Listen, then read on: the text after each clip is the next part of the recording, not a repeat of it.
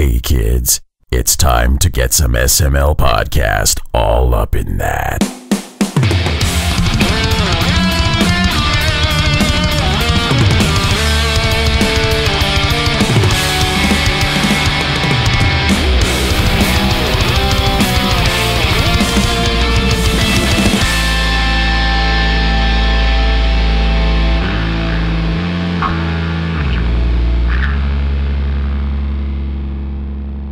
What's up, everyone? This is the SML podcast. I am your host, Joe. Joining as usual, Cole. How are you doing? I didn't die between last week and this week, so I guess I'm okay. That's good. Yeah, I mean, I came close. No, try not to die. Yeah, I'm trying. I don't know if it's like a 24-hour bug or what, but last night I was just like, I was up until 6 a.m. throwing up. It was I woke up this morning and the first thing I did was just dry heave. Because there was nothing left to throw up, so I've been there. Haven't eaten all day, so I am feeling fucking awesome. Sounds like it. I'm jealous. How's your week been? I mean, you want to hear funny? Sure. I was supposed to go on Tuesday to get an ultrasound, right? Okay. My liver's fucked up, so just casually. Anyway, I was supposed to go get an ultrasound done, and they were like, my appointment was at 11 in the morning, and they're like, okay, but you can't eat after midnight. Okay. And I'm like, I fucking hate you, because then I spent all day Monday, like, literally trying to eat everything within a 5-mile radius, because I knew I wasn't going to be able to eat on Tuesday. And then I'm like, I got to, I wake up on Tuesday morning, and like, normally I don't drink coffee or anything, so I drink a pop in the morning. That's where I get my caffeine jolt to function. and I woke up and I'm like, I can't have a pop. I can't even have water. My mouth is dry. Can't even have water? Really? I couldn't even have water. That sucks. I couldn't take my medication. I was fucking miserable. So I was up for like closing in on 2 hours. 6:50 a.m. I'm like, I got this. I can survive. I'm fasting. We're good. 6:51 a.m. The phone rings, and it's the hospital. Oh no. And she's like, hi, yeah, we can't do your ultrasound today because the ultrasound tech is out with the flu. You'll need to reschedule. Oh boy. And then you ate like crazy. 6:52 a.m. My ass was eating leftover pizza. Nice. Good fucking morning. Good fucking morning indeed. I wasted no time. As you should. As you should. So then you can hear me next week bitch about how on Monday I had to fast all over again to go do my ultrasound this time maybe. And hope that, the ultrasound tech is over the flu, because I don't want to have to reschedule a gajillion more times. Yeah, that's never fun. That tells you how big our hospital is, that they have one ultrasound tech. Yeah, you would think they'd have more than one. No. As a backup, just in case. No. Most of the hospitals around here can't even deliver babies. Really? The 4 closest hospitals, 2 can deliver babies. The fuck do you do if you have to have a baby and you're one of the other hospitals? They put your ass in an ambulance and ship you to one of the others. Hold it. Mm-hmm. It's true. Just cross your legs. Don't let it squeeze out. Yeah. That's why I told David we can't have no more kids, because the doctor that delivered all 3 of the girls, he transferred to one of the hospitals that doesn't have a maternity ward. And I was like, well, no more kids for us. Yeah, I like that doctor. So we're SOL. Oh, well. Yeah. What are you going to do? Not have more kids. I know what we're going to do. We're going to talk about video games. Are we? Shocker, huh? That seems like a thing you should do if you had a video game podcast. Yeah, I might as well. I've been thinking about starting one up. Yeah? Yeah. You've had some practice. You'll do fine. I'm sure you'll have 6 years of practice. This is episode 1 of the MLS podcast. I'm sure we'll have like 900 followers in no time. Oh, yeah. It's fine. I'm sure. Anyway, news. A lot of news happened this week. It finally happened, but EA Access is heading to the PS4. I am a little surprised by this and also not surprised by this. And why for each one? The biggest reason for being surprised, excuse me, is because it made my voice crack. The biggest reason for being surprised is because of the reason that they gave when EA Access was first being launched. They said, oh, no, we don't think it's a good value for our customers. Now, all of a sudden, they're like, yeah, bring it on.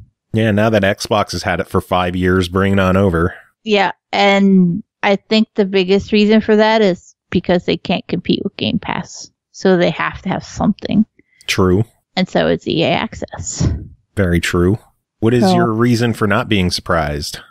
Because they can't compete with Game Pass and they had to have something. So, I mean, it was either get EA Access or wait for fucking ever while they get the ball rolling to get their own.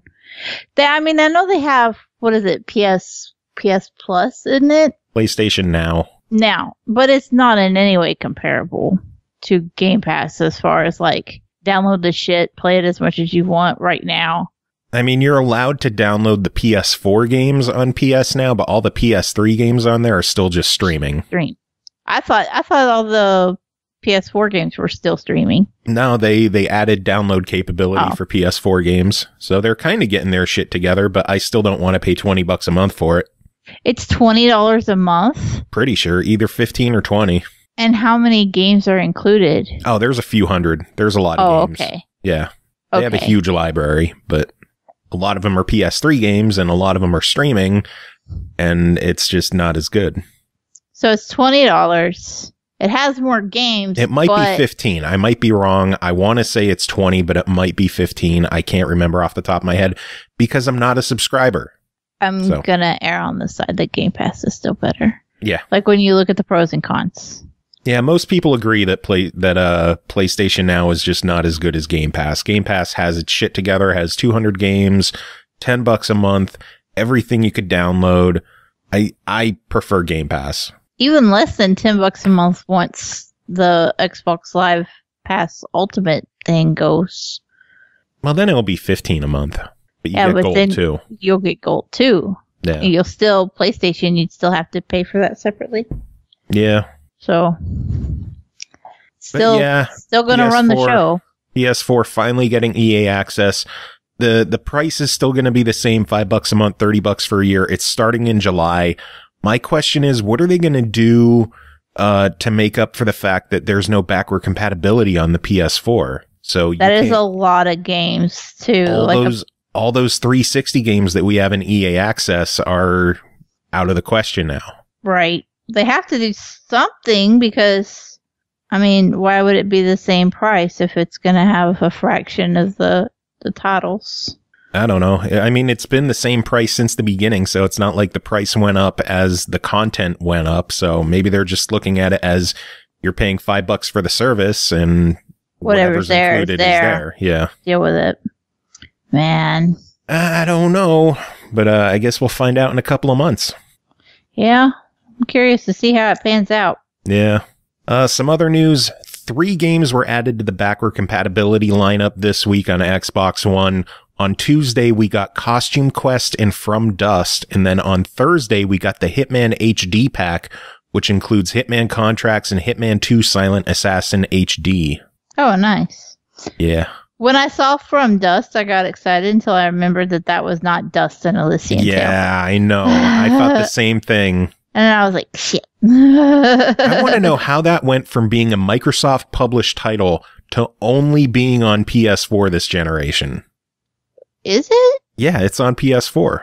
What kind of horse shit is that? I'm guessing that the contract ran up with Microsoft and they were allowed to publish elsewhere, but why not bring it to Xbox One and Switch as well? That's weird. Yeah. I don't understand why devs do like 73% of what they do. I don't get it either. I do not get it. But a good additions to the backward compatibility lineup. I was worried that the program was like on its way out because we got 1 game in April. Yeah. And now we got 2 additions in 1 week. So maybe they just took a month off and... Well, the biggest thing, I remember when it come out and they were talking about how basically they have a small team there at Microsoft that tests and tests and tests and tests. And like they won't let a game go until they are a million times sure that it's going to work. And then also they have to make sure any DLC or any updates or anything works for it too. Yeah. And then, they also have to go through and have all the approval of the developers and if there's any licensing issues before they can even work on it to see if they can make it work. So it's a small group that does it and they kind of have their hands full. Yeah. So I'm not particularly surprised when we go a stretch without any, because that's hard work. It really is. Mm-hmm. But it's good to see him back, and hopefully we get a nice lineup of additions from now on. Yep. Because it's like some of the highlights of my week to see new games added. I'm weird like that. What? You need a more exciting week. I do need a more exciting week. Preferably without a stomach virus. Yeah, that'd be good too. Also growing is the Nintendo Switch Online NES collection. They're getting 3 more games for May with Donkey Kong Jr., Clu Clu Land, and Versus Excite Bike. That will make over 40 NES games in the lineup when those hit on the 15th. Wow. Yeah, so it's growing. It is. I still wish that there was an actual real virtual console, but, fucking...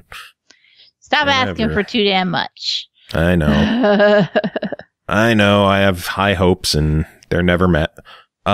Speaking of the Switch, the original Devil May Cry is going to be releasing this summer on the Switch. Wow. It's interesting that they're only releasing the original Devil May Cry when every other platform has gotten the Devil May Cry trilogy. Yeah, that's when you said the original Devil May Cry, I was like, all of them? No, just the original Devil May Cry. Just the one, and I'm like... No 2, no 3, okay. No DMC, no Devil May Cry 4, no Devil May Cry 5. Just the original.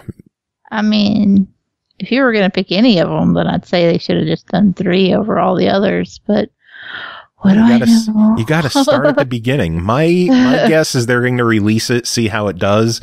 I mean, and if it does well, they'll release the others. To be fair, Devil May Cry 3 is a prequel, so it is the beginning. Yeah, you nitpicking now. Yeah, but I'm honest. Can't say I'm wrong. True. Okay, then. Carry on. Yeah, my guess is they're going to release it, see how it sells, and if it does well, they'll work on bringing the others over. But I guess it was just easier to get 1 game working than getting 3 working. Yeah. Should have just been the better one of the 4, though. Yeah. A new trailer was shown this week for the Final Fantasy VII Remake on PS4. Square says more details are coming in June, so maybe this thing is actually going to release this year. That is PlayStation only, isn't it? So far it's been announced as first on PS4. It hasn't been confirmed for anything else. Because I know I watched the trailer for it, and David was like, "If I can't get it on Xbox, I don't even want to know that it's coming." I was like, "Okay, I understand." My guess is there will be a year exclusive or 2 years exclusive, some kind of bullshit like that. But hopefully it shows up on more platforms. Xbox and Switch just got the original Final Fantasy VII, so fingers crossed we'll get the remake as well eventually. Yeah, I know David really likes Final Fantasy VII, says it's one of his favorites. I didn't ever play it. I don't remember shit about it. I just know that that's the one with Cloud and he has the dumb hair. And I was curious to see how they did the dumb hair. Somebody is going to rip our comments open for that one. I mean, it is pretty stupid hair. It's dumb hair. And so I was like, how are they going to make that work in today's graphics? And they did a fine job. It looks fine. Game looks beautiful. It looks like it's a more action-based combat system than just turn-based. But I don't know. We'll see. It looks beautiful. Yeah, that's for sure. It really does. And the iffy thing with anything like that is always, for me anyway, how the the dialogue syncs up with the face animation. Mm-hmm. And it was a little awkward, but it was far better than I expected at the same time for a trailer. I was like, that's pretty good. That's okay. We'll see how it comes out in the end, but it's passing. Square usually does a good job with lip syncing, so I wouldn't be shocked if it turns out really well. Yeah. I have high hopes for it. I know a lot of people are excited about it, and I want to see it be a good one. I want it to be like the Spyro remaster and just blow everybody's socks off and be what they remembered the game being. Well, yeah, because this is a full remake. It's not a remaster. Well, Spyro wasn't either. Yeah, that was a full remake. So, I mean, same concept, but I just chose the wrong word. It's fine, Joe. Damn right you did. I'm not going to let that shit slip on my watch. Don't start quality controlling me now. It's too goddamn late for that shit. Speaking of the PS4, Just Shapes and Beats Hardcore Edition is launching this week on the PS4 on the 10th. The blurb on the site said it launches first on PS4, so maybe the hardcore content will launch on the Switch eventually. And when asked, because I, of course, threw a tweet up saying that I'm still hoping for an Xbox release, they confirmed that they are still working on it. So an Xbox version is still in the works. Just don't know when we're going to see it. Nice. Yeah, all the times I played it at MagFest, I played it with an Xbox controller, and then it launched first on the Switch, second on PS4, and us Xbox fans are still waiting on the goddamn game. I just don't understand that. I really don't. Oh, man. It felt so good on an Xbox controller, too. The game is so good. It doesn't matter what system you play it on, you have to play Just Shapes and Beats. It's good. It is indeed good shit. So, it has been announced that Monster Hunter World is Capcom's best-selling game ever, with over 12 million units shipped. I'm not even a little surprised. And it's getting its first big expansion this September, I believe. Talk about waiting a while, though. Yeah. Like, I know they've had a ton of updates and timed events and things like that, but for a legit DLC type kind of edition, it's been a while. They're a little overdue. Yeah, I'm thinking that this is a situation where Capcom didn't know whether or not the game was going to do well, so they didn't have any kind of DLC in production yet. Yeah. And then they're like, well, let's see how it performs, and then we'll handle DLC from then. And then it blew up, and they're like, oh shit, we should probably do something. And now they're doing something. Took them long enough, but yeah, I hope it's good. I know a lot of people grind the absolute shit out of that game, so... Yeah, good stuff. Awesome Prime is asking if I am the last unicorn. I am not the last unicorn. I didn't update my fucking stream, did I? Game talk shows. I told you I'm sick. Whoops. It's fine. I was playing Eternity the Last Unicorn a few days ago, and I forgot to update my stream information. The less said about me playing it is probably the better. Oh man, let's see. Other news. EA has revealed that that we're going to be getting a new Need for Speed in Plants vs. Zombies game this fall. I'm sure this means Plants vs. Zombies Garden Warfare 3, but it is a shame that Burnout is still getting ignored while we get yet another Need for Speed game coming out. The last Need for Speed was not that good. No. And that's a damn shame, because I typically like Need for Speed. The last couple Need for Speeds have not been that good. The one before this last one wasn't awful. Me and Studa played quite a bit of it. But I convinced him we liked the one before this last one so well that we jumped ahead and bought the last one, and we're both like, ooh. Which one? The live action one? Yeah, we had made a mistake, is what I'm trying to say. Yeah, you did. And we never played it. So we don't talk about it. It's just a thing that happened. Yeah, that sure was a game that exists. And sad face. However, I am totally psyched for more Plants vs. Zombies. I know last year everybody was holding their breath for Garden Warfare 3 and we didn't get it and we were sad as shit. So if they're going to release it this year and then turn around and be like, this fall, then like, fuck yeah, bring it on. I'm down that'd be for that. awesome. And while they're at it, if they could announce Peggle 3, I wouldn't be mad at them. I mean, there's no confirmation that it is Garden Warfare 3, but that's everyone's guess. There's a new PvZ coming. We already knew there was a new PvZ coming too. We just didn't know it was going to be released this year. Yeah. Because they had teased it a couple months back. Yeah. So, I mean, we were already aware. So we can infer, based on the details we've been given so far, that it looks like Garden Warfare 3 is going to be this fall.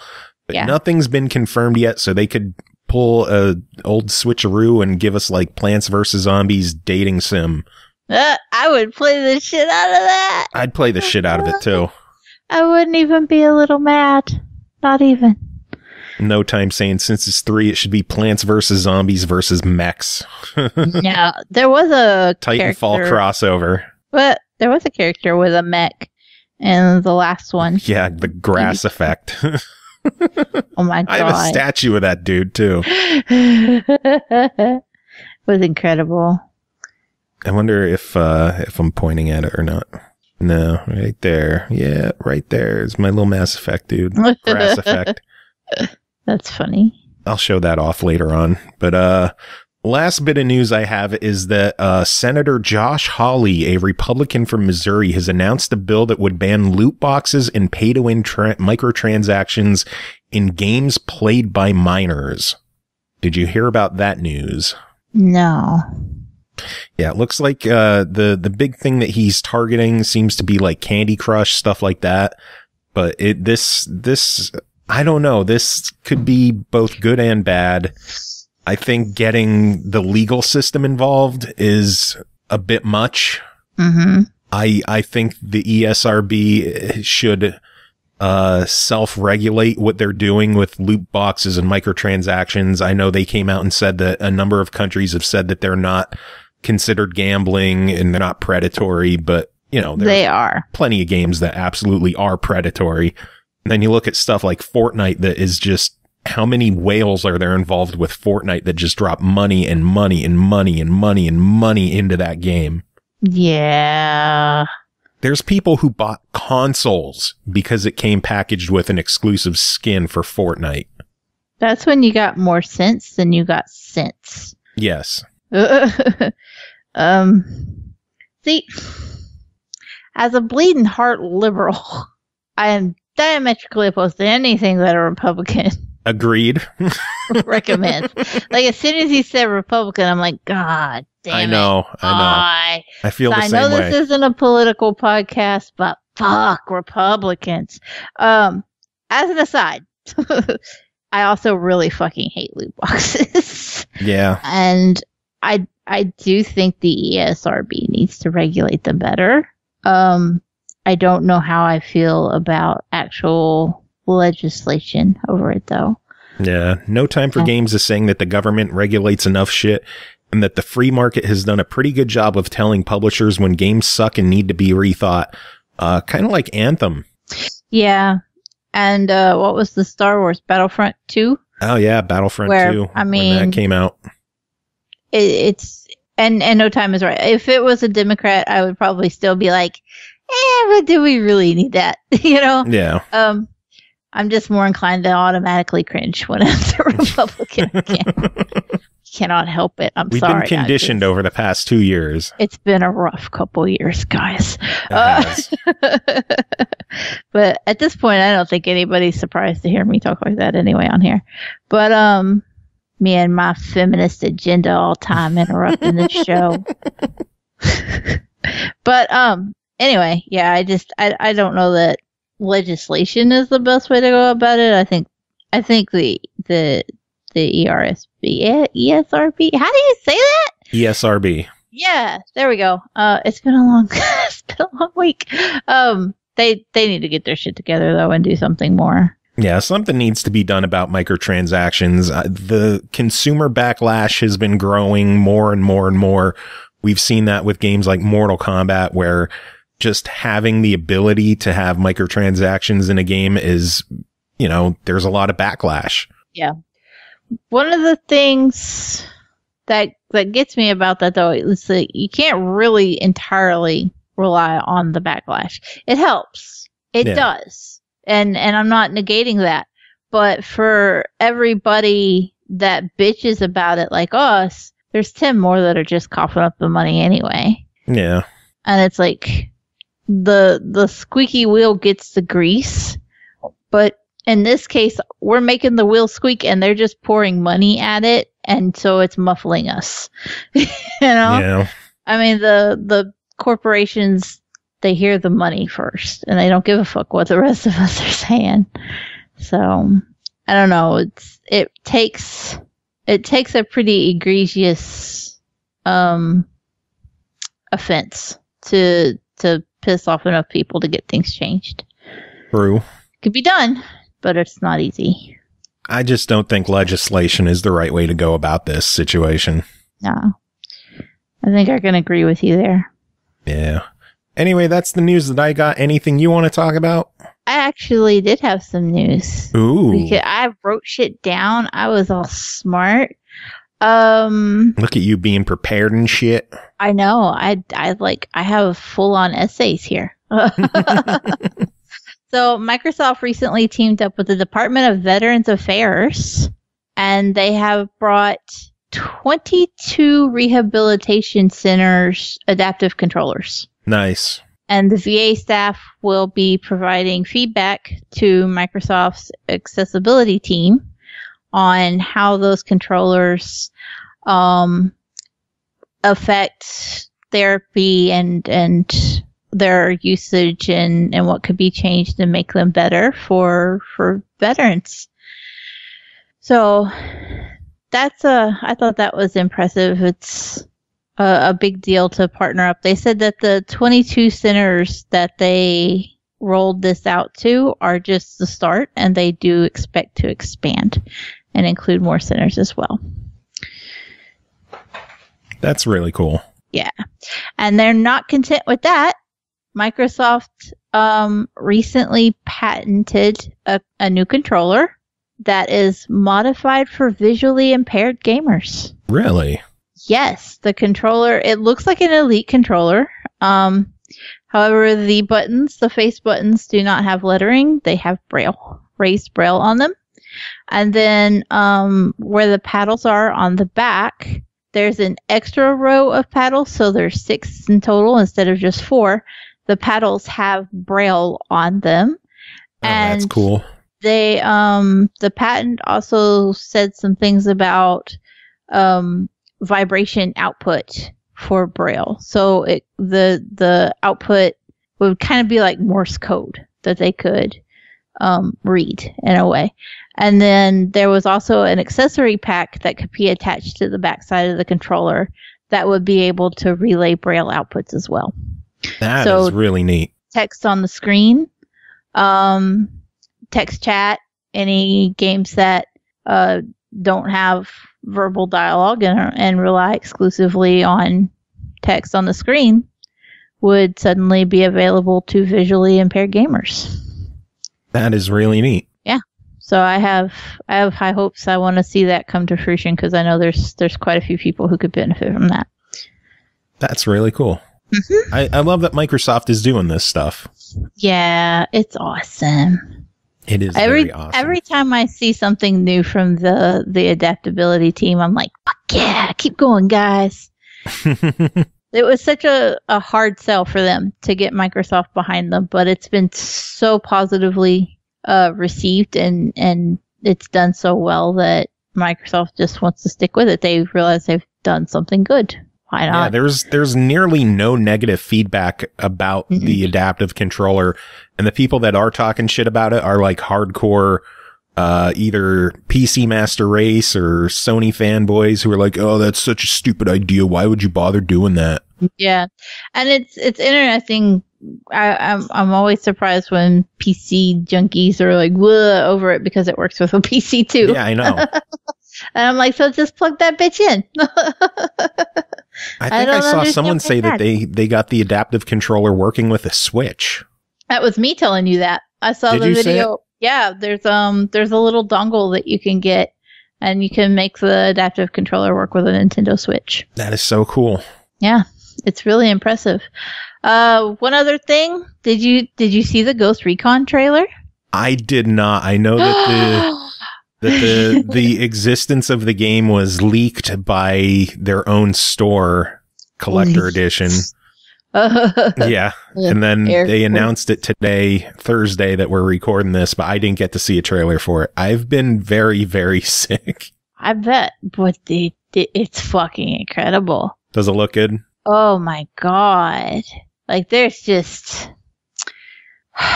It's so pretty. Great description. It really fucking, like, I can't describe the way, just in the environment, the way the light shines through the trees, and just, there's one scene, they released the trailer, and they also released a gameplay video so you could actually see what one of the missions looked like. And like, there's one instance where the character is getting swarmed by the enemy, and he literally camouflages himself in the mud. And that's a gameplay mechanic. That is not just, hey, we did this in the video, look how cool it looks if you could do this. It was, no, this is in the game, this is what is happening, this is what he can do. That is awesome. He's laying prone, and they scoot forward a little bit into some mud, and then he scoots back again and covers himself up in the mud and spreads it on his face, and he lays there as they walk past him, and he becomes it's prone camo, and it's just and on one hand you want to be like, those idiots, but on the other hand you're like, that's so fucking cool. I'm gonna have to watch this trailer. So it is absolutely stunning. And there was a big reveal. First off, they took a page out of the Division's book. One of the very big aspects of the Division, as far as like PvP play goes, is that agents go rogue and they turn against the Division and hunt down other agents. So they kind of took a page from that for Ghost Recon, which is, the new one is called Breakpoint. And the ghosts are being hunted by rogue ghosts called the Wolves. And the leader of the Wolves was revealed to be played by John Bernthal. Oh. Yeah. Nice.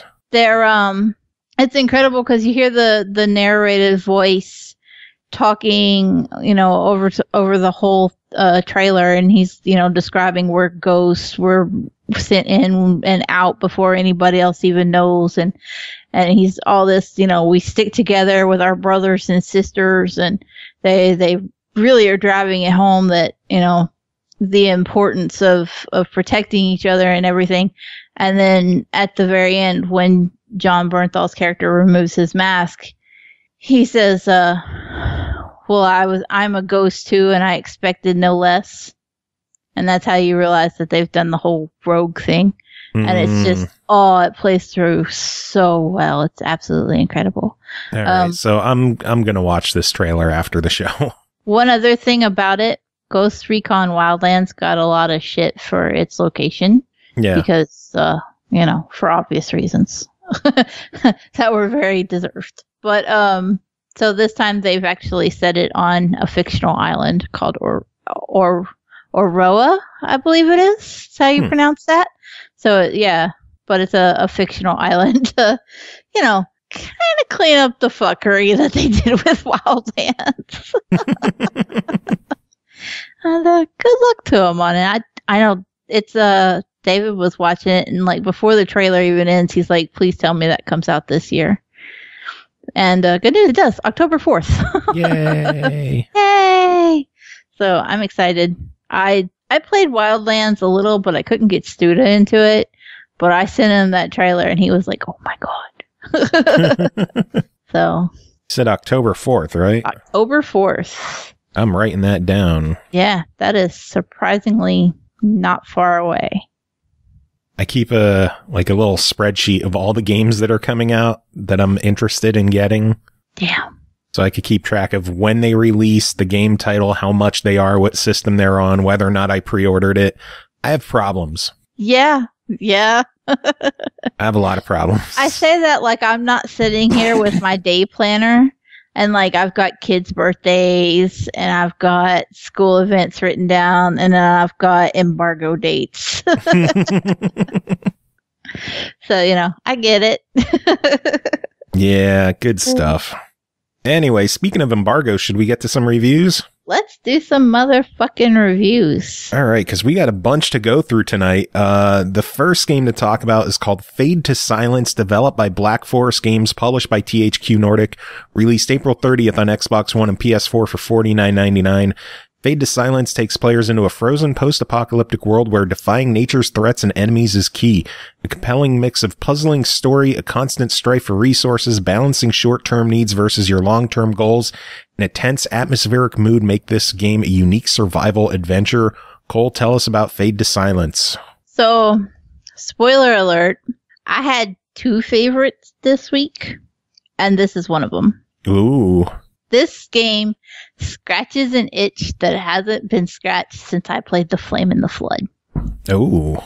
That is a big deal because anybody that knows me knows that The Flame in the Flood is like my top that's up there for you. Game ever. I love it. And so this comes very, very close. Now, it wasn't flawless, and I'll get to that in a minute. But for the game itself, it's a winter-themed survival roguelite. And it takes place in a post-apocalyptic world, but you don't have hardly any information about what's going on. There's narration from this mysterious gravelly voice and like this spirit that's very ominous hovering around you, and you understand that there's corruption and fuck tons of snow, and you're gonna die if you're not very careful. And that's all you really get to start with.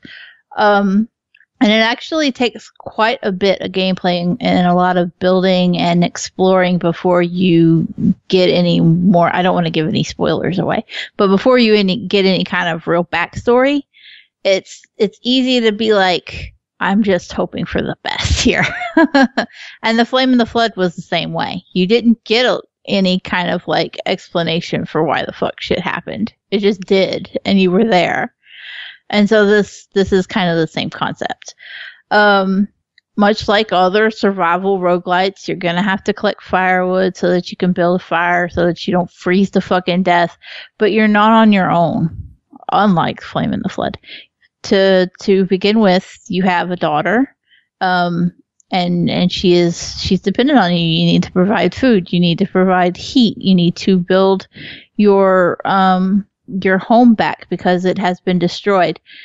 So, the roguelite element comes in when you've used up all of your flames of hope, and your home and everything will be destroyed and you have to start again. It is a roguelite as opposed to being full on fuck you permadeath, because you do get a couple of chances. You can find flames of hope. You start off with 3. And what do they do? They basically let you revive. You still die and you're not where you were. You'll go back to a checkpoint at the very beginning. And then the horrible corruption monster's like, yes, I'm not done with you. Emerge from my womb. And you're like, you're really gross. You're kind of creepy. I'm going to find you and murder you just because you make comments like that.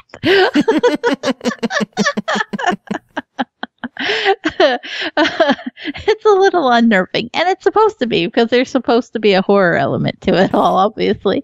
But you're just like, I'm going to murder you for that. Spoiler alert, I never murdered him. You're getting there. Yeah, the game is hard, but it's not so hard that you can't manage. But anyway, as I was saying, from the flames, you can find them, and they let you respawn back at the start, and you don't lose all your shit, basically, is what happens. But if you run out of those, then it's permadeath, start all over, fuck you, you should have found some flame. Or been more careful. you do have the crafting element. You need to find weapons. You need to craft them. Craft an axe so you can take down a tree so that you can make a bow, and then you need to hunt for reindeer. And if you can shoot and take down a reindeer, then the area that deer is tied to becomes hunting ground for your people. So as you're progressing in this open world, which is it's scary as fuck to have an open world game be a roguelite at the same time. It just makes even going out to explore incredibly uncomfortable. You're just like, at any moment, something could fuck me. And I'm done. But you ideally kind of want to play it like an Ubisoft open world, where you want to take over the areas so that your people can spread. You'll build followers up so that you become stronger and take out more corruption, and hope that you don't get wrecked before it's all over and done with. One interesting thing that did kind of bug me: there are 2 modes to playing this game, permadeath and without. And if you play it without permadeath, then you don't get any achievements. Really? None. Nothing. Easy mode is a total shutout. Oh, wow. That sucks. You get no rewards. So it's like, don't do that, developers. Okay? That's not good for people who need to play easier difficulties for accessibility reasons. I've bitched about that on the show a dozen times, and it is a strikeout against it. Now, as an aside, because it does have the Flame of Hope aspect to it. Some Prime game telling you get good. Yeah, basically. But because it does have the Flame of Hope aspect to it, and you can find them, and you can find shards of them and craft them, it is easy enough to just be careful and make sure that you're, if I take a risk to go run up to something and get wrecked, the worst that's going to happen is I spawn back. Or am I going to permanently die and I need to take it easy and go look for something first? Yeah. It's really your fucking fault if you run out and die.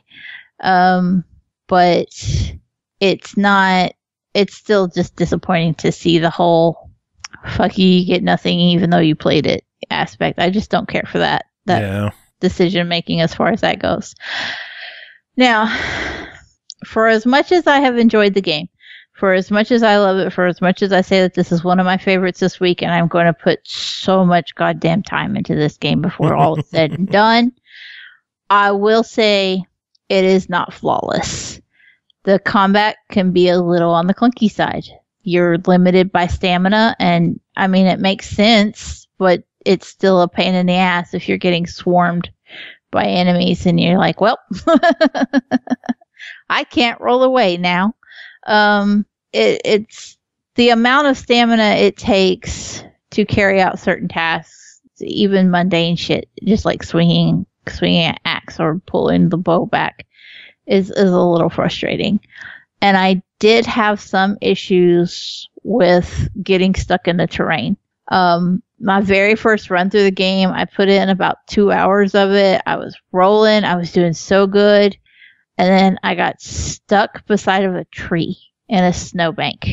And I could not go anywhere. I couldn't roll out of it. I couldn't jump out of it. I couldn't do shit. And I had to close the game down. I started it back up. Still stuck. Oh, no. And I'm like, well, fuck you too.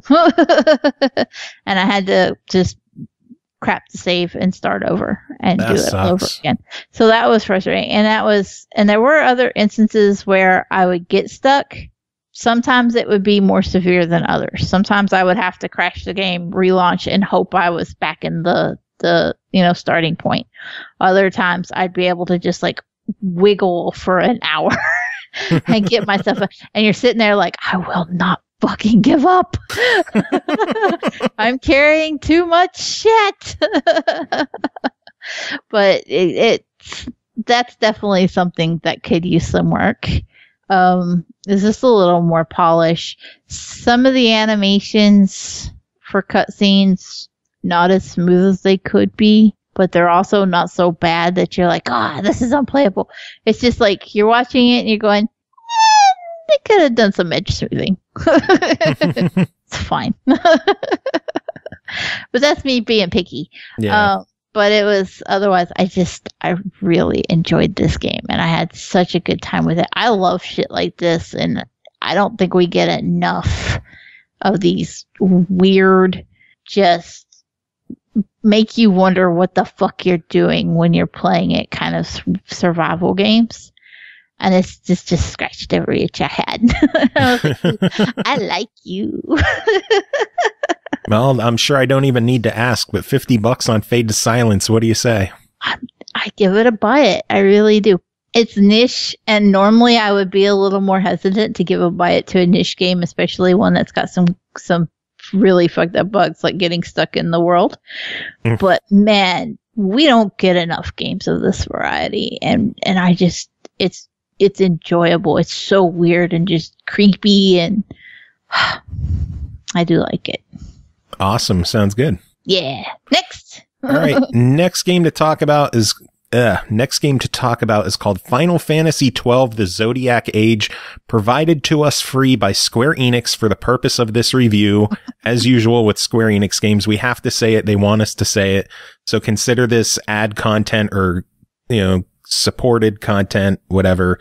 But anyway, developed and published by Square Enix, released April 30th on Xbox One and Switch for $49.99.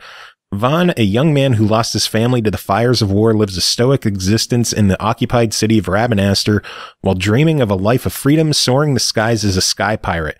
Princess Ashe, the last remaining member of the Dalmascan royal family, vows revenge on the Empire and secretly leads a resistance in the hopes of restoring her homeland. Brought together in a chaotic age, the hopes and dreams of these two heroes will unite the fates of the people and change the destiny of nations. That's kind of a spoiler. Now that I'm reading it, that kind of gives away Princess Ashe, but yeah, I guess it's not too much. It's still early in the game, but anyway, Dark Mika covered this one, wrote in a review, and here's what she's got to say. Final Fantasy XII is a JRPG in the long-running series of games that have absolutely nothing to do with each other. Thank God for that, since most of the game's stories are convoluted messes. In this, you play as a group of people led by Vaughn, an orphan teen. Two countries have ended hostilities as one kind of just teabagged the other, and now Vaughn's country is under new, mostly unwelcome management. Vaughn ends up getting into deep shit as he tries to steal from the old treasury in order to, quote, give back to his people of his home. And by give back, I mean so he can buy an airship and become a sky pirate. This is his story, a story of getting into deep shit, clawing his way back out, only to take a step and land in a deeper, worse pile of shit and do it all over again because our Vaughn here, he's a smart boy. Oh, no. Oh, boy.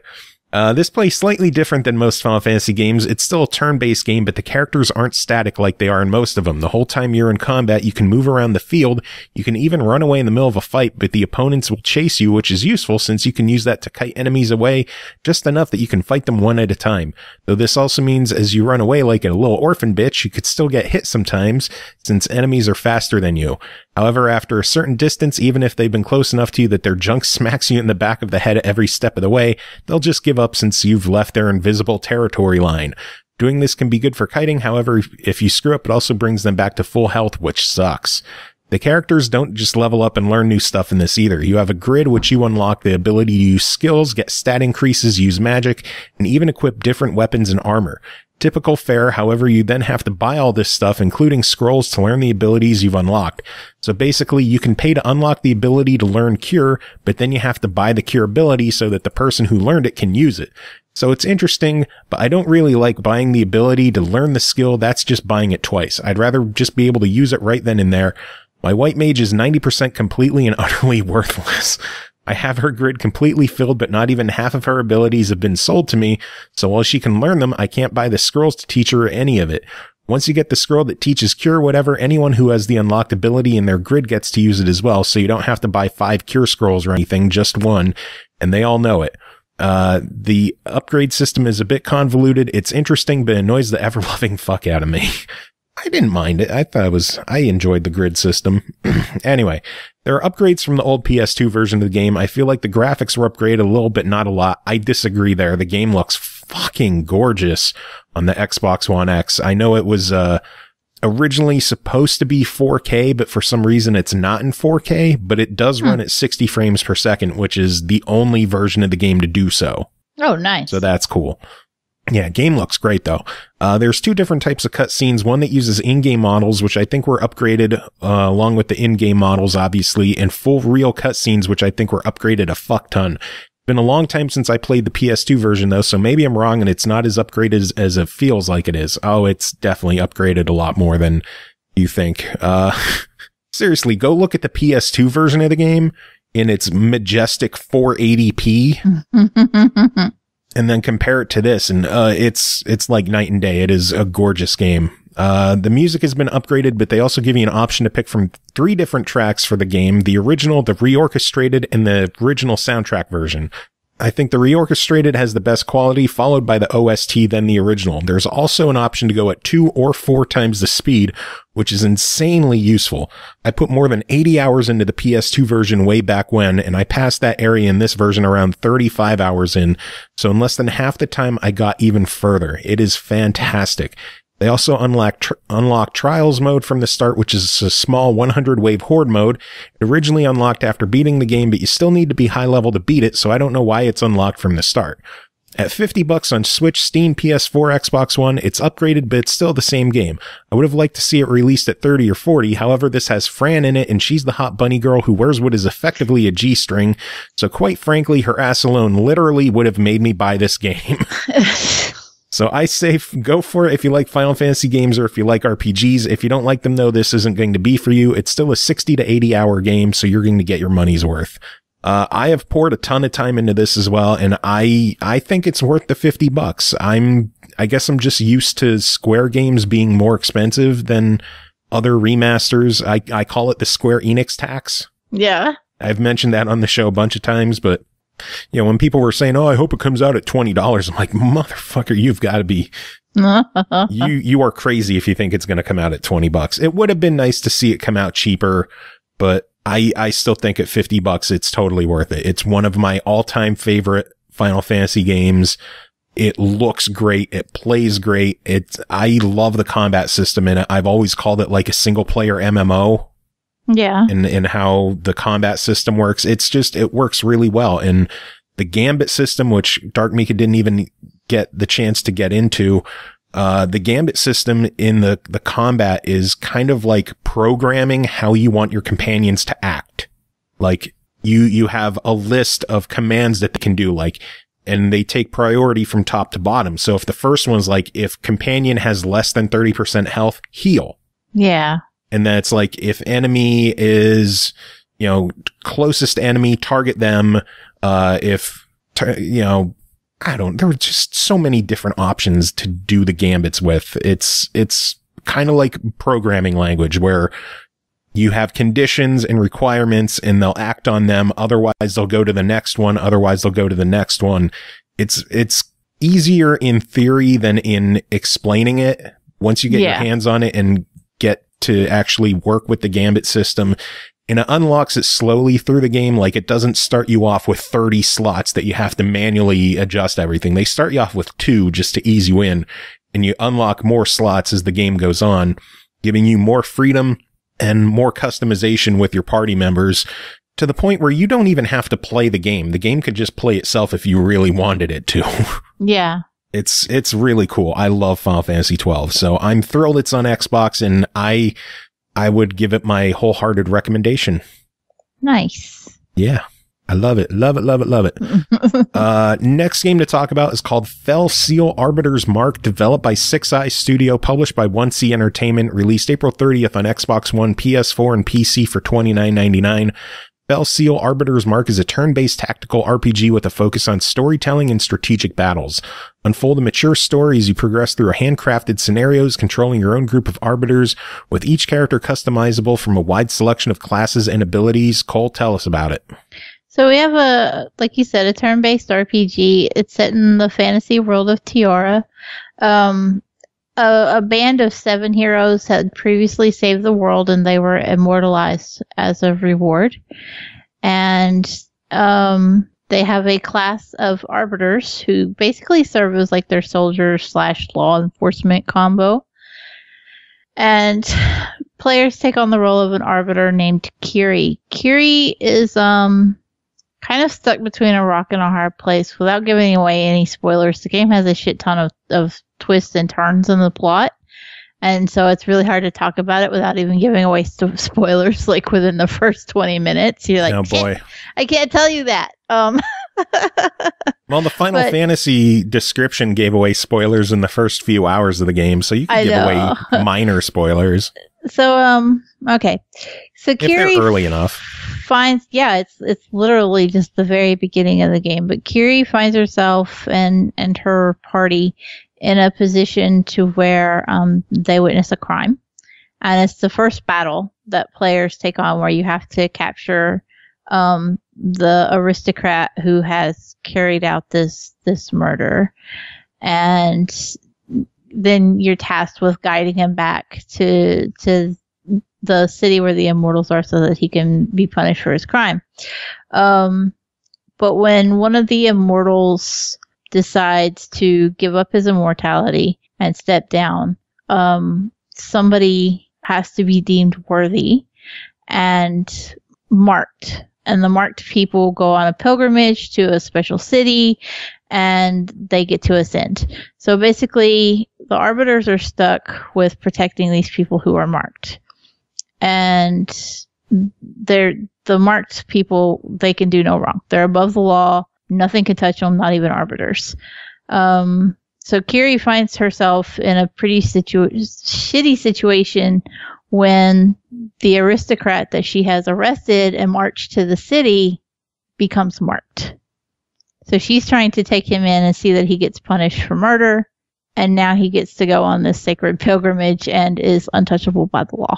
Oh, nice. That's how to do it. And it's an incredibly insane twist, and it's literally like within the first 30 minutes of the game, and it just sets up for how many insane plot twists and turns you're going to run into while you're playing this. Nice. The story just does not slow down.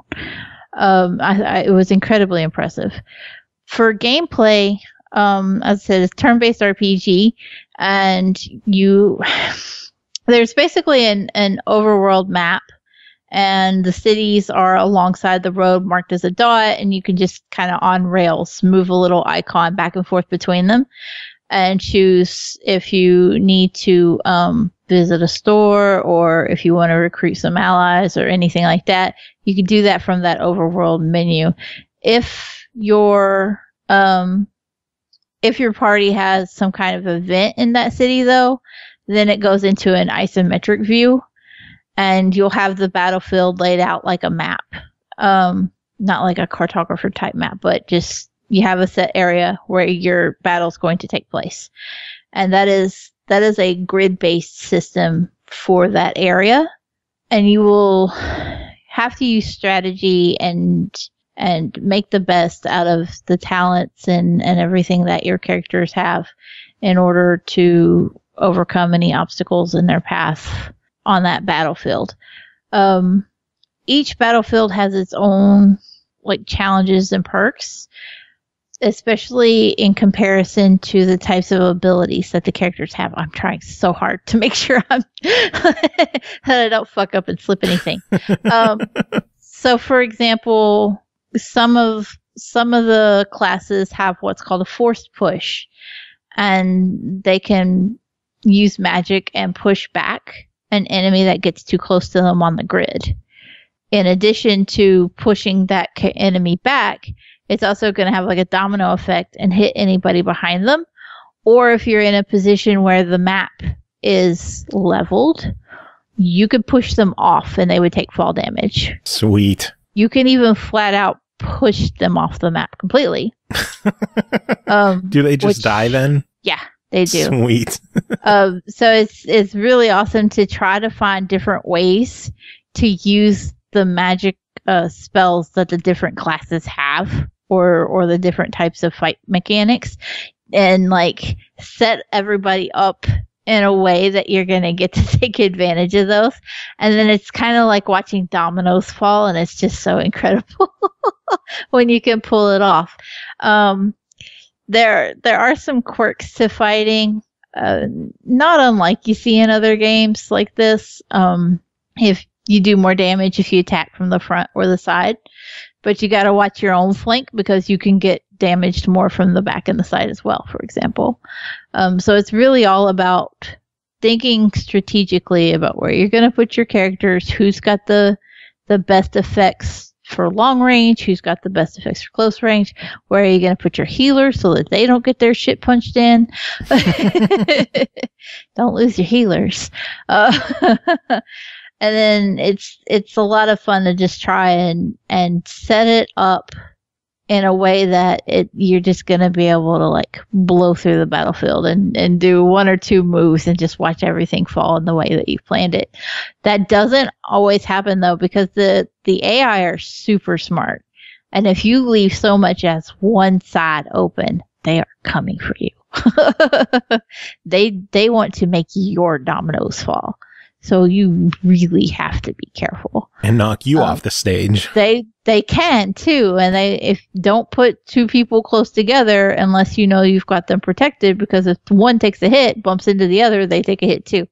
So it really is, you have to be super careful about your placement, and you will learn that the hard way. The first battle is almost kind of deceptive. Because you're like, nah, fuck this guy, I'm blowing through everybody. And you will, and it's fine. And then you go into the second and third and later battles, and they just get more complicated and turn into bigger fights, and you have more people on the battlefield. And you're just like, holy fuck, I'm not even trying to plan anything amazing. I just hope I don't get pushed off. Don't let me die to something fucking dumb. And you will. You will probably die to something fucking dumb. Nice.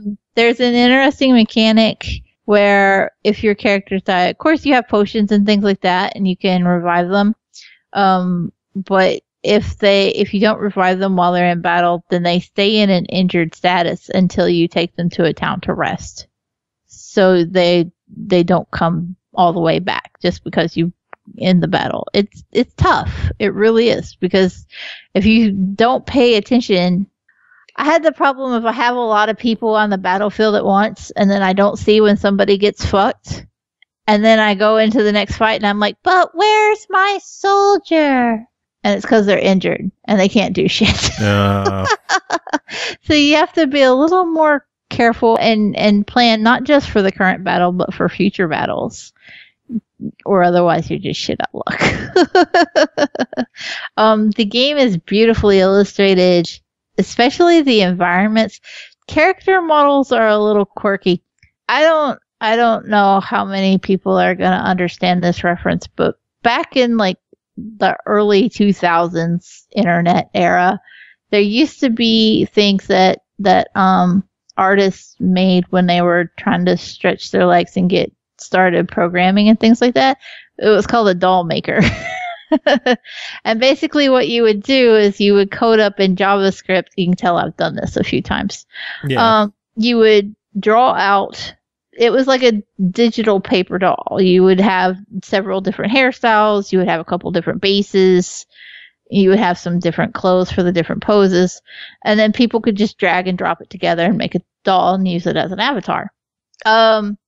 The character sprites in this, when you're creating, now like Kiri and Rainier and some of the other ones that are hard-coded into the game, they look fantastic.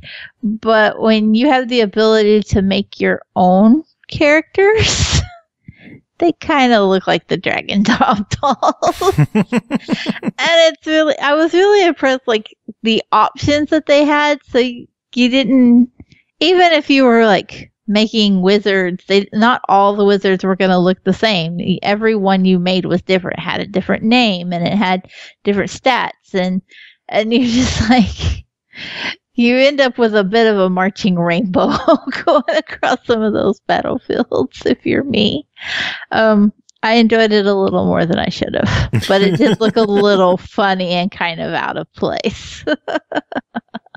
That said, it was really, really pretty. I wish there were more character animations, though. Even when you're like you're attacking with some big major spell and there's going to be fire and ice raining down, and it's just the same basic attack move as if you just hit them. And the enemy's response, unless they get knocked back, they just kind of stand there and take it. There's no reaction. And I was just a little disappointed in that. Oh.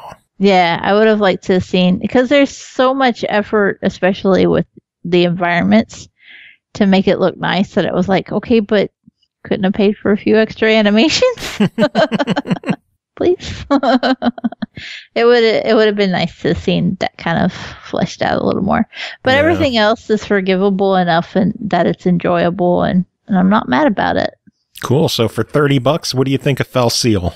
I give it a buy it. It's definitely a harder game that's gonna appeal to the tactical crowd. That, like, if you like Final Fantasy Tactics or Wargroove, then this is like a no-brainer pickup. Nice. Yeah. I've had my eye on this one for a while, so I might have to give it a go. I'm a little surprised you haven't already, because it seems right up your alley. I just don't have $30. But I'm getting close. Do you know why? Why? Because No Time just dropped 300 biddies. Oh boy. So you know what that means. Yeah. Oh, dropping bits! Oh, I love it. George, you are the best. He is the best. Let's hear it again. Dropping bits! Yeah. Terrible. Thank you, No Time. It is always awesome getting biddies from you. I appreciate it. Carnage one more time. All right, fuck it, one more time. Dropping bits! Oh, because Carnage dropped 100 biddies. Nice. So fuck it, one more time. Oh, dropping bits! It's just so fun. I can't help it. I can't help it. The funny thing about that is that I have to giggle along for the sake of the show, but I can't even hear it. You can't hear it at all. You have no clue what's going on. So I just have to, like, feel it out and be like, okay, Joe laughed, so it must be done. Yeah. That's why I laugh when it's done playing, so that it gives you a cue that it's finished. That behind the scenes shit that nobody knows. We're letting the secrets out today. Yeah. So there we go. 400 biddies between No Time and Carnage. Mostly No Time, although Carnage, he tried. Yeah. He made an effort. It was like he got that one achievement and he's done. So. Yeah. He bean dropped. Anyway, next game to talk about is called The Adventures of Bertram Fiddle, Episode 1, A Dreadly Business, developed by Rumpus Animation, published by Chorus Worldwide Games, released May 8th on Xbox One for $4.99. In a quirky take on Victorian London inhabited by strange characters with even stranger noses, self-proclaimed leading explorator Bertram Fiddle finds himself in a bit of a pickle. Help him follow the clues and track down the elusive serial killer known only as Jeff the Murderer before he strikes again. Cole, tell us about Bertram Fiddle. You know how I said I had two favorites this week? This is the other? This is the other. I fucking knew it. This is so incredibly quirky. You can't help but love it. You spend the whole game just going, what the fuck am I doing? And then you go, yeah, I guess that makes sense. But why? Why does it make sense for you throw a Tyrannosaurus Rex arm into the dog crate just to get the dog to go in it? Mm-hmm. A rare T-Rex arm. And then he's like, it's my favorite artifact. And then you never see it again. What about the eyes on the dog? I can't get over the eyes on that dog. That is the doofiest just the wall-eyed dog. staring in different directions. That is some hardcore derp is what that is. Cockeyed eyes on And animated characters are my favorite thing. Foofy. Foofy. Foofy. Everything in this is as ridiculous as Foofy. It is. It is The so guy, good. The murderer's name is literally Jeff the Murderer. And I'm assuming that's a rip on Jack the Ripper, but it's just Jeff. Jeff the Murderer. Just And Jeff. It's just so ridiculous. You know what the Bertram Fiddle is a detective a la Sherlock. Sherlock Holmes is even in the damn game. Sherlock and Watson. And they basically think you're an idiot. You kind of are. Yeah. Tell them I said that, though. But you have a sidekick named Gavin. Gavin is a Cyclops. And you know what I kept thinking the whole time that Gavin reminded me of? Huh. The alien from One-Eyed Cook.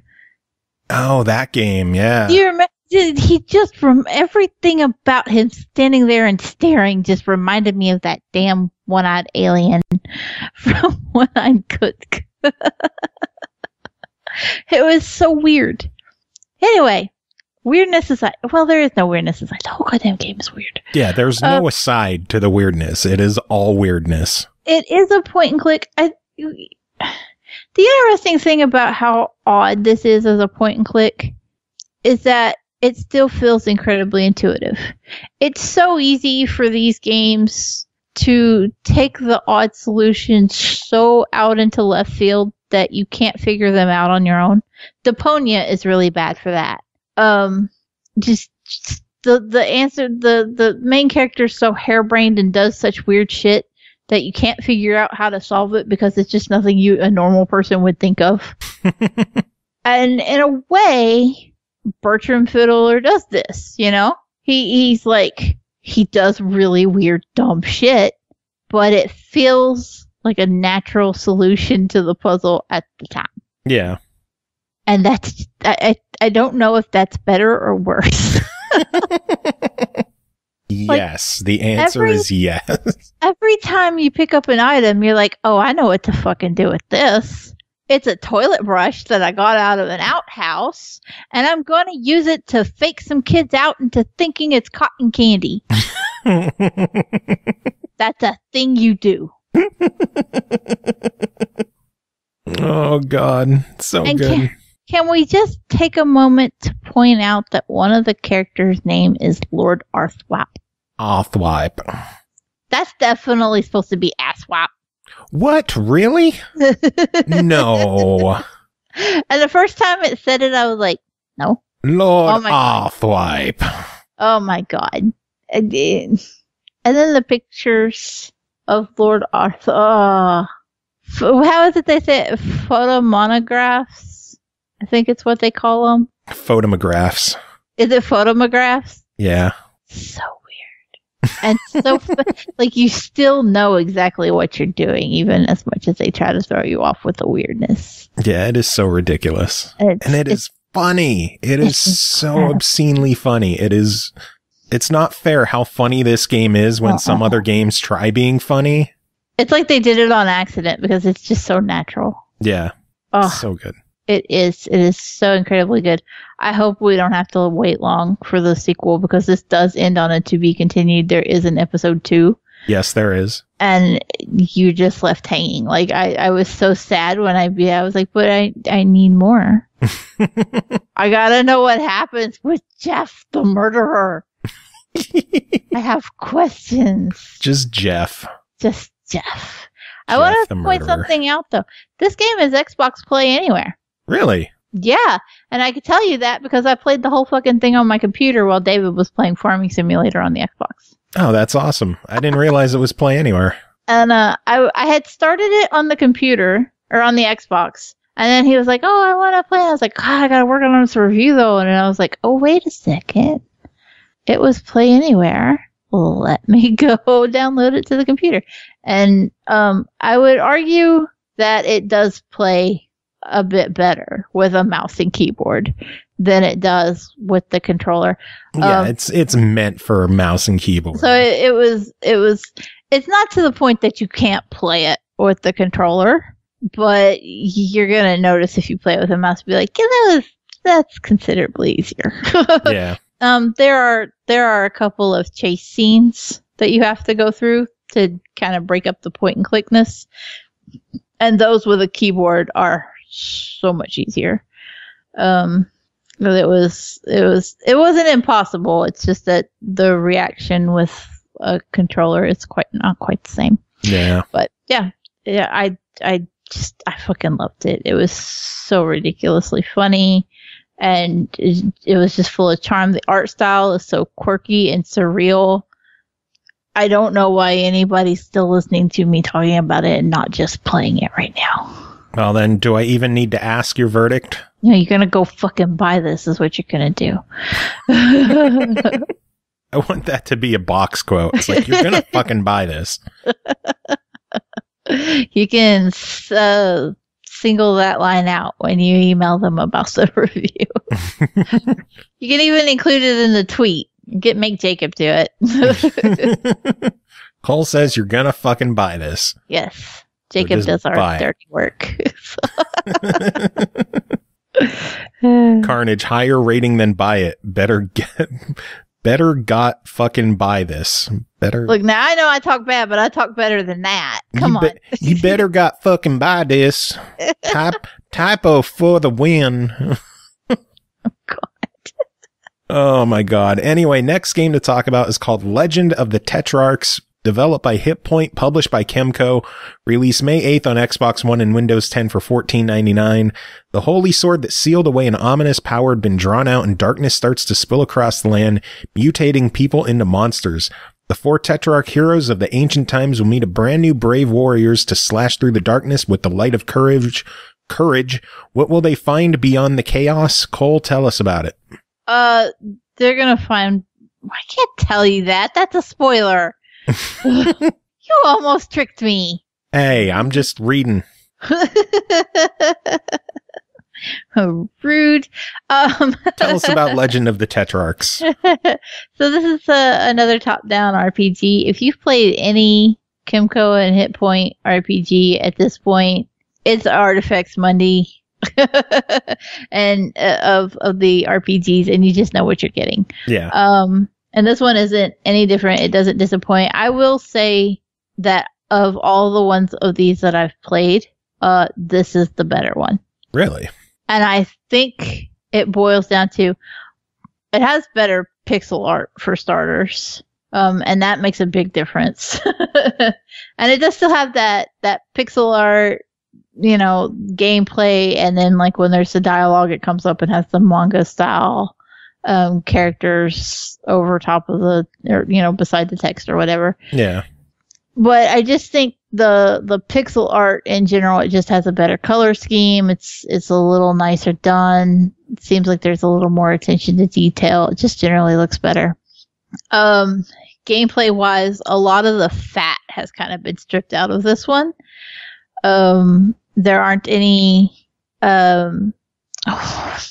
that currency, I can't remember what it was called in the other one that you earn, where like you could earn the currency and then you could go and play those slot type games, and basically it was a microtransaction money pit, play to win thing. Pay to win. Play to win. Play to win is kind of the goal of most games. Yeah, pretty much. Pay to win is the shitty side of that. And that was kind of something that a lot of these mobile to Xbox ports kind of suffered from, was leaving that aspect in. And this one, it was far more streamlined, and a lot of that shit was just kind of stripped out of it. And I wasn't mad about that at all. I think there were still a couple of microtransactions. I think you could buy like an XP booster or something like that, but yeah, I think they have XP booster, damage booster, and no encounters. Yeah, but the increase, like the extra currency for better gear and shit like that wasn't there. And that's why I was far more relieved, because it felt like my progression in the game was more tied to what I did instead of what you had. What I had. Had luck been on my side when I'd used up my currency, or was I just shit out of luck? So it was far more to my liking that those kind of consumables and the microtransactions had been wiped out. Combat felt a little cleaner, especially given that it wasn't trying to like flip to some weird 3D screen like some of the other ones had done. It was just a nicer looking combat system. There again, it was just attack or spell or item, and it had been just streamlined, and it was far more agreeable for somebody like me who doesn't want to focus on all the dirty micromanaging stuff when it comes to an RPG. It also had an auto battle, which was nice. Yeah, I know a lot of the Kemco games have auto battles. Yeah, I hadn't really used it as much in the other games because I always felt like I was at too big of a risk of getting fucked. But this one, because I could feel more confident in how I'd progressed, I used it a little more often. I was like, yeah, I can let it deal with this one on its own. The story in this one is really fleshed out. It's really interesting, but it's also really overwhelming. It's kind of a double-edged sword. I think my first 4 hours of the game was about 3 hours of dialogue.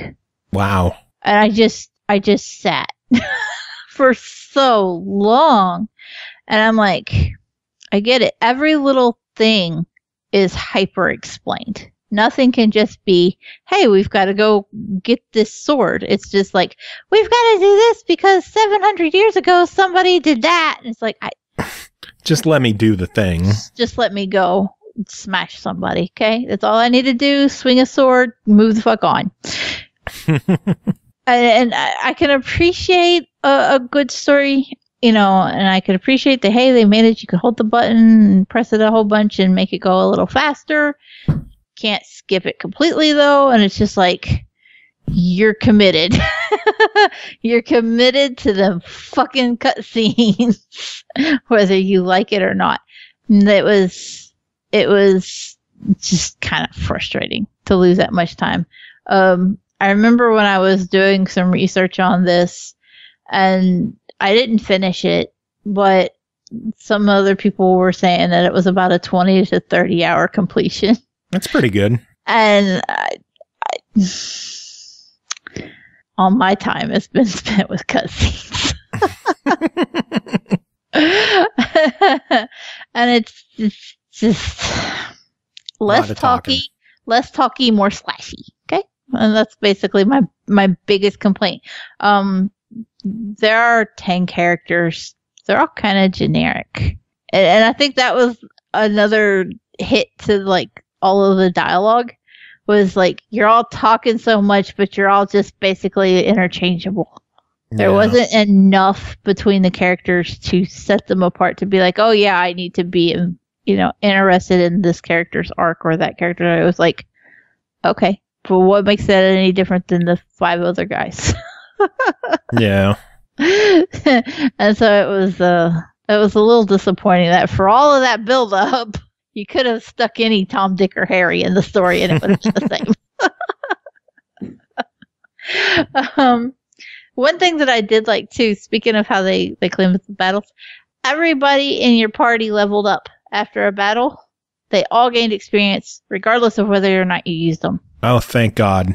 That makes everything a million times better. Yeah, and I get so mad when that's not a thing. Because it's like, no, motherfucker, I don't have 2 million years to sit here and individually level up 72 people. Yeah, that's good that they do that. So it's nice when, you go into a fight, you have a party size of around 10-ish or so at the end, I think it is. And then only 4 can fight with you at a time. So if you were only leveling up those 4, that would be brutal. Because you'd have to listen to so much more dialogue. Yeah, old RPGs were like that, though, where you had to have them in your party to level up. So that's a modern convenience. Know. Yeah, I'm not mad about that modern convenience. I'm happy. They can get rid of the microtransaction convenience and give us more everybody levels up convenience. I'm fine with that. But yeah, anyway, that's basically my complaint and everything else. I was really glad to see that it was more manageable, kind of more suitable as an entry level game for this from these developers, because usually they have so much focus on, synergies and infusions and whatever term they've decided to use for that particular story. And while there is that aspect, everything else is just kind of streamlined to the point that even if you don't bother with it, you're still going to kick ass and carry on. Which is good. Yeah. Sometimes you want to play this shit and you just want to get into fights and kick ass and move and go. And, if you can get past the dialogue, then that's exactly what you're going to get out of the actual gameplay. Well, then $15 on it. What do you think? I do give this one a try it. It's certainly far better than some of the other Kimco and Hit Point games that we've seen. And they're moving along on the right direction. I don't know how many Hit Point games we've gotten, because they have Hit Point and they have X-Create. So there's been a couple of them, because the Hit Point ones have those poncho enemies in them. And I know we've even the last one I did had poncho in it. Yeah. I did my research. I know this. That's apparently like a signature character for Hit Point. Nice. Enemy. Yeah. All right. Well, next game to talk about is called Woodle Tree Adventures Deluxe, developed by Fabio Ferrara, published by Chubby Pixel, released May 8th on Xbox One for $4.99. Woodle Tree Adventures is an old-school platform game with a catchy and unique art style. Explore a total of 6 worlds and save the lands with the magical water drops you'll find throughout your journey, bringing peace back and balance, and finally becoming the new hero. Cole, tell us about Woodle Tree Adventures Deluxe. I would like to. What the fuck is this game? No, I don't mean that in a bad way either. It's another kind of odd one. You're a little tiny stump of wood, and your goal is to find fairy tears to fix the world. So this is a platformer. There's no puzzles or anything in that regard. It's surprisingly super easy gameplay wise. It's got a few Cole's review. What the fuck is this? It's true though. I seem to be saying that a lot tonight too. It's such an odd game because the story around it is kind of convoluted and kind of generic. It's just like, well, we need to save the world. Here, I made you. Go do that. Yeah, it's the story isn't anything special in the game. It's more about the gameplay, and it's basically a collect-a-thon. You go into a level, you collect as many berries as you can. You collect the 3 what are they? Fairy tears? Fairy tears. I was gonna call them mermaid tears. No. Close, I guess. No. You collect the 3 fairy tears and you exit the stage. Rinse and repeat through the 6 worlds and you beat the game. It's really not that complex. It's fairly simple, fairly straightforward. It does have some issues though. The camera, I hated the camera in this game.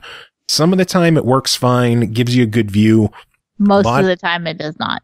A lot of times I found myself wishing I could move the camera up, down, left, right, anything, just now so I can... You can zoom in. You can zoom in and you can zoom out. And it doesn't help you at all. Yeah. It doesn't. And there will be times where you think, okay, I'm pretty sure that these 2 blocks are close together and I can jump, and then you just go falling. Yeah. So on the plus side, it's incredibly forgiving. You don't lose the berries you collected. You don't lose the fairy tears you collected. There's 3 in each level for the fairy tears, and then there's shit tons of berries everywhere. But excuse me, you don't lose any lives. It's not timed. It's very relaxing and just take it at your own pace. Yep, which is good. So I did have one major complaint, and that's there's no sensitivity option for movement, and I felt like I was just slogging through mud. The character moves incredibly slow, even when he's running. I was going to say, there's a run button, right? I did know there was a run button, and even still, I was just like, I have wrist fatigue.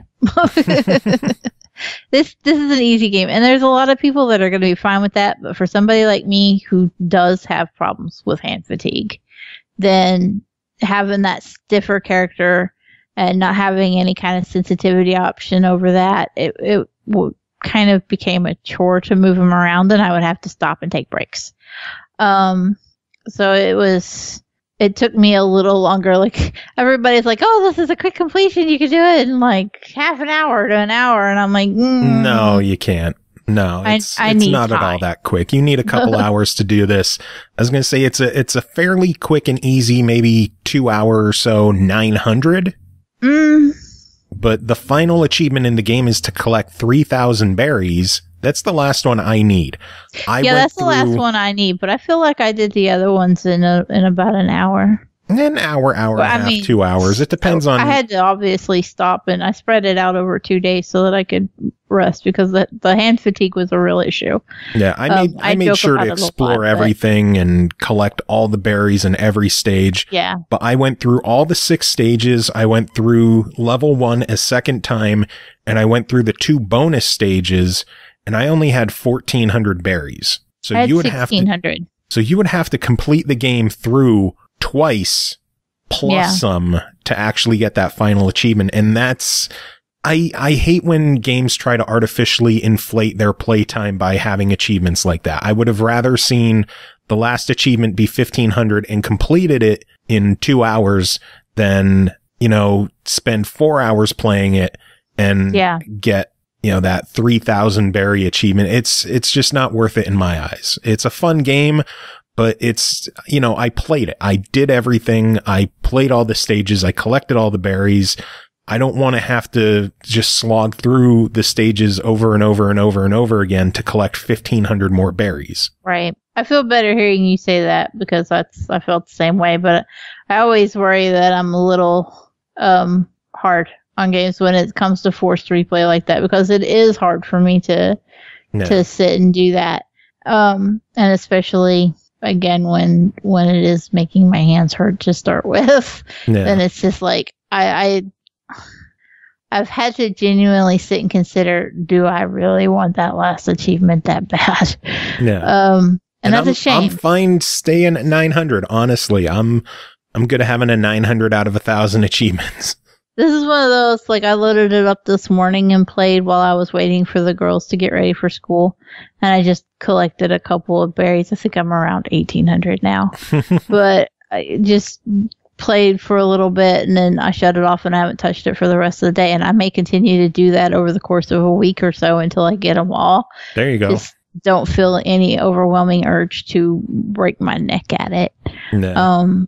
Because it is arbitrary and kind of forced. And it was when I was playing through it and I crossed that 1,000 threshold, I thought, getting 3,000 isn't going to be that bad, because I still was only like, I think I still had the 2 bonus levels to go. And then I did those, and then it pops and it's like, oh, you have 1,600. And I'm like, fuck you.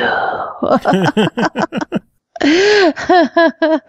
what's there is it's a fun, enjoyable game. It's nothing that you're gonna write home about and extol the virtues on top of the rooftops, but it's fun, it's entertaining, it's a good 2 hour distraction. Yeah. And the important thing is that this is a $5 game. This isn't trying to be Mario Odyssey. This isn't trying to be even like A Hat in Time.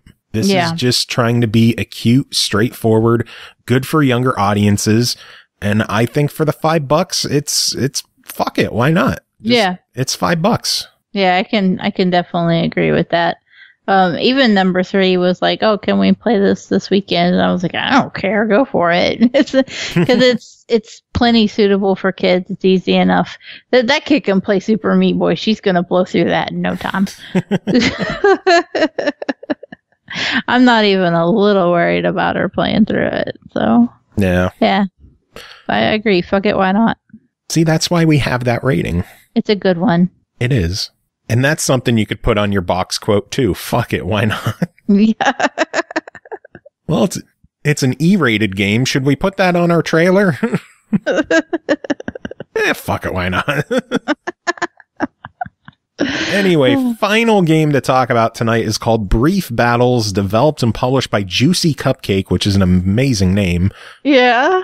Released May 7th on Xbox One for $14.99. May your butt reign supreme. Brief Battles brings bottom-up action to your screen in a party game with a cheeky twist. It's all about the undies. Scramble to grab superpowered undies to embrace the power of the butt and gain an underwear-fueled edge over your friends as you strive to prove who has the mightiest buns. Carnage would love all the puns there. Oh my gosh, this is so many puns in this game. Buns Tell us about the game. Puns. Buns and puns. Days. I'm Buns not and oh my god, that's the name of the show. That's the name of the episode. Buns and puns. I'm not entirely convinced that this game wouldn't get you banned on Twitch. It is all about butts. But it's absolutely hilarious. It really is. So, Brief Battle. What do you do in the game?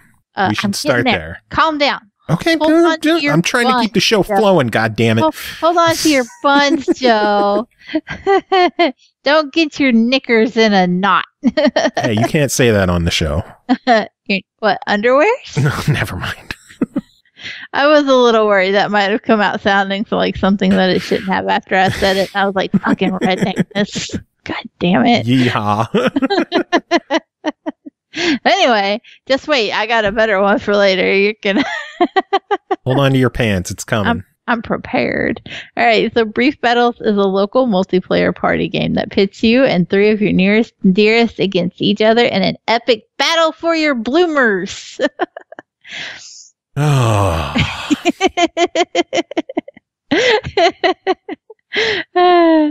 With classic battle mode, each app has purple, white, or orange presents that'll pop up randomly. And then you'll have up to 4 players and trying to collect those presents.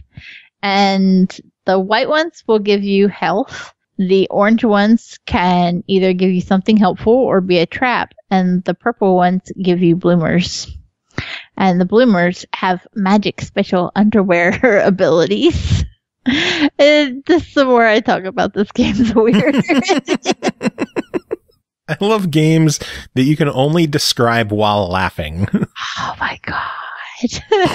So there are ice undies, for example, that will let you shoot frost, ice, little ice orbs. There are flamin' hot undies that will let you shoot orbs of fire. Toasted buns. Yep, there's cheetah undies, or leopard. It's leopard, and it will make you move faster. Oh god. They all have their own special ability. Buns of Steel is one, and it gives you a little extra defense and lets you kind of do a charge attack. Oh, they're so ridiculous, and there are so many possibilities for what you can do. Gameplay wise, it's super easy to play this game. There's only a handful of buttons that you even need to deal with at all. You can press A to jump, press Y to super jump. If you super jump, you can do a double regular jump after that while you're still in the air. But if you do a regular jump, you cannot do a super jump after that. So you have to do the super jump from the ground. That is your one big hitch. That's your biggest thing to remember. A handful of butt guns. Why didn't we bring Carnage up for this one? So, I lost my place. You do the super jump, and then you also have the ability to, I think it's X. It's X. It does your underwear ability, and that changes depending on which underwear you get out of the purple boxes. In classic mode, it's a good old fashioned free for all deathmatch. Every man for himself, kill everybody as much as you can in the time allotted for as many rounds as you set up, and call it a day. Whoever wins. There is also Hold the Gold, in which gold bloomers will spawn, and whoever has them has a countdown timer, and whoever doesn't have them needs to try to kill whoever's got the gold underwear and try to take it from them. Whoever reaches the max on the countdown timer wins. again, it's all broken down into rounds. So if you don't win the first round, you could still try to come back and fuck up your buddies and get it the next time. There's also Underpants Collector, which was my favorite mode, where literally just underwear spawns all over the map. And it doesn't give you any special ability. There will be purple boxes with special underwear in them that you can get, but this is just collect as many tidy whities as you can. Nice. A portal will spawn somewhere on the map, and then you have to go through the portal before time ends in order to lock down your underwear count. Oh, if you are Lord. killed, then you drop all the underwear you were holding. Whoever killed you or whoever's nearby has the opportunity to pick that up. But again, you respawn, you kill them, you take it back from them. It's fantastic. David was very mad when he killed me and picked up, I think, like 8 or 9 underwear off of me. Oh, God. And then I respawned, and the best part about this game is tricking people to kill themselves. And so, like, I knew if I hung on to the wall that David was going to try to butt smash me if I stayed there long enough. And he went to do the jump to butt smash, and I immediately leaped off the wall and went toward the side, and he just and fell onto the spiky thorns below. Oh, boy. And he was so mad at me. I might be divorced now. I don't know. He was getting so fed up with the shit that I was doing to him in this game. There was, I would actively, like, set off the traps so that when he would try to butt smash me, the traps would give way, and I'd jump out of the way and just fall. I was horrible. I was a horrible human. Oh, you're such an ass. And it was hilarious. He didn't like being the butt of the joke for the game. Tee. Giggle. For as much fun as the multiplayer is too, usually when there is a multiplayer aspect that is so heavily the focus of a game like this, there's not a lot to do if you're a single player. But this actually has an entire single player segment. It's more set up to be like training, but they get progressively more difficult. Some of them can even be done with a co-op partner because they get fucking hard. It can be as simple as like setting up targets or having to collect all of the underwear on the map in a set amount of time. They just get gradually more difficult. Sometimes it'll even throw in extra obstacles. At one point, it had ghosts that were stealing the underwear from me. Fuck those guys. Oh, God. So it is a fully fleshed out additional mode. And I think I'm not even going to try to guess. I should have counted how many levels there actually were before I started, but I didn't because I had a busy week. Because how many reviews did I do this week? 7? 6. 6? Yeah. So, yeah. It's been a crazy week. Sorry that I forgot to load up the game and see how many levels there actually were for the single player part. But there were a lot. I know that I cleared out like 6 rows, and there were still more to go. So there's a lot of content, basically. Yeah, you're not going to run short of things to do, even if you're in a position where you don't have somebody else to play it with you. But if you do have people to play it with you, you're going to make them hate you. No buts about it. No buts about it. Hold on to your bloomers. Oh my God. So overall, brief battles, $15. What do you say? It's worth it. Carnage did say there's no online, and there's not. I really wish there were. But even as it is, I still say that it's worth it. It was a lot of fun. You know what? That's a review I could get behind. I'm an asshole. No buts about it. I'm an asshole. Yeah. An Arthwipe. Yes, Arthwipe. Mr. Arthwipe. It's been a good week for games. It really has. Some weeks are harder than others, but this was a good one. Like when I can't pick specifically one game to nail down and say what was my favorite, that's a good week. Well, my pick of the week is Final Fantasy XII, obviously. I don't even think anybody had to ask. ask. No, but I was going to say it anyway. Can you pick between Fade to Silence and Bertram Fiddle, or are you just like stuck in the middle with them? You know, I think it's because they both... They're so drastically different. Yeah, and they tickle like the extreme sides of my gaming preferences. One's a stupid, ridiculous point and click, and the other is stupidly hard roguelite.